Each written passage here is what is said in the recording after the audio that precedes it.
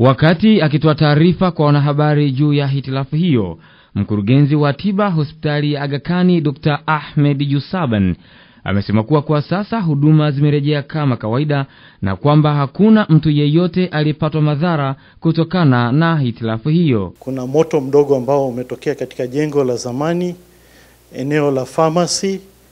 Chanzo chake bado haijulikani vyema, lakini moto umeshazimika, hakuchukua muda mrefu. Sehemu iliyoathirika ni ndogo, isipokuwa kwa sababu tumetumia vitu vya kuzimia moto, kwa hiyo itabidi kufanya usafi na kitu ambacho kinaendelea kwa sasa hivi. Hakuna maisha yote ya binadamu yaliyoathirika. Mpaka sasa hivi hamna hata mtu mmoja aliyeungua au aliyepata jeraha aina yote. Kwa hiyo tuko salama. Wale ambao ndugu zao wamelazwa hospitalini wasiwe na wasiwasi, moto haujafika eneo ambalo wagonjwa wanalazwa.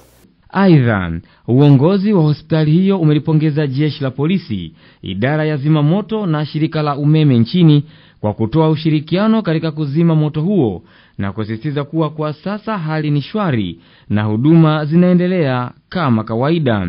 Nashukuru staff wetu wote ambao walijitokeza kwa haraka na kuweza kuzuia moto, vile vile mashirika ya umma ikiwemo polisi, fire, TANESCO, wote walifika kwa muda mwafaka na wote wametusaidia, tumeweza kuzima moto uliokuwepo. Katika hatua nyingine, hospitali ya AGA imebainisha kuwa moto huo ulidhibitiwa mapema na kwamba haukuenea katika maeneo ya jirani, ikiwemo vyumba vya upasuaji, chumba cha mashine za kusafishia figo na vyumba vya kliniki.